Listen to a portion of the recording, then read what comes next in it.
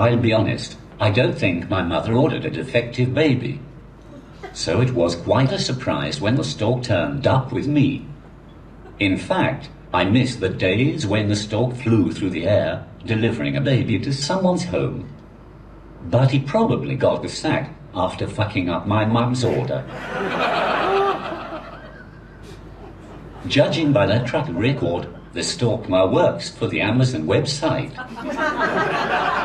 Nowadays, babies are usually delivered by the pilot of Madonna's private jet instead.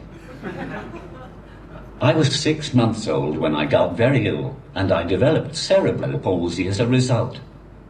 It was never really explained what had happened to me, probably because the doctors didn't have Google to check in those days. In my case, it meant that I lost my speech, I walk very funny, and my right side of my body is weaker than my left. If that wasn't bad enough, I developed epilepsy later on in my life. Form an orderly queue, ladies. My parents did try to get rid of me, but even in the old days, it cost way too much to send the baby back to the baby shop. The price of postage was ridiculous. Putting a baby in a cardboard box and sealing it up was frowned upon too. So my parents were stuck with me.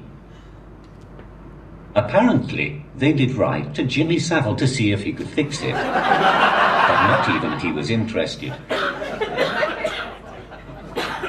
That was a huge blow to my confidence when I found out.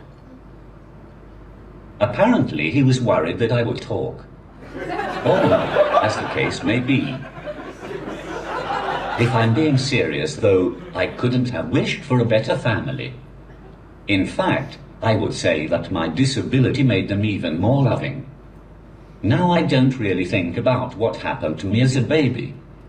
And I don't really care. As long as I have my family, nothing else matters. They've always been amazingly supportive and helped me follow my dreams. And admittedly, wanting to do stand-up comedy when you don't have a voice is a pretty fucked up dream. But here I am. And I wouldn't be here without their support. So if you don't like my show, you know who to blame.